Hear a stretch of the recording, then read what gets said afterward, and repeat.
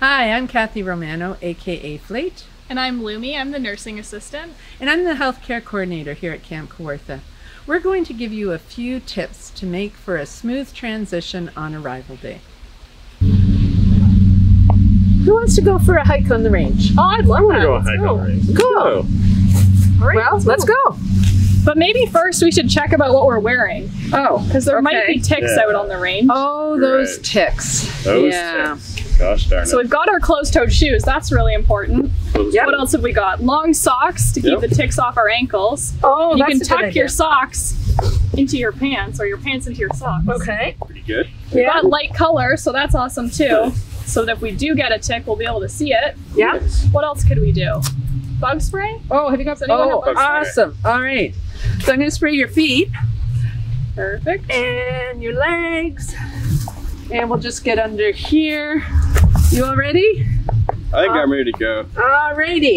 So as we know, throughout Ontario, bed bugs have become quite prevalent in all areas. And we do not want to have bed bugs here at Camp Kawartha. So we're asking you to please check your luggage before you come to camp, because you never know what you'll find in your luggage. If your luggage has been sitting in storage, or if you have been traveling, please have a look at the luggage before you load it up with your camper's personal items. So the first thing you need to do is check the luggage. I need you to check the zippers and check around the zippers. Bed bugs are very small and they will hide in dark spaces. So if you have any flaps over the zipper, please open them up to have a look. Then what you're going to do is you're going to open up the luggage to make sure there's nothing in there that you wouldn't want to have at camp. Hey, I'm a bed bug. So lice checks will still be happening at Camp Kawartha on arrival days.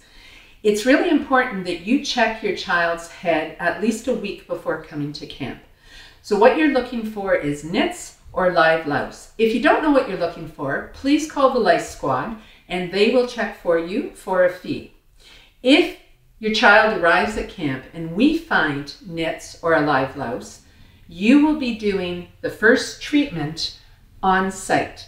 This can take up to 2 to 3 hours on arrival day, so we would really appreciate if you got this job done before you arrived so that we could have a great first arrival day for your camper. Hey, how long has it been in the dryer? 30 minutes. On high? Yeah. Okay, Yeah, because 30 Public minutes is Health fine. said that if you're trying to get rid of bed bugs, you should put all of your items in the dryer for 30 minutes on high. So it's really important before you come to camp, if you have items like sleeping bags, pillows, cuddlies, anything that you haven't used for a while or you've used while you've been traveling, please put them in your dryer for 30 minutes on high before you pack them in the luggage. That way, if there were bed bugs present, they will be dead and they won't be brought to camp. And that's it. You're ready for camp. See you soon.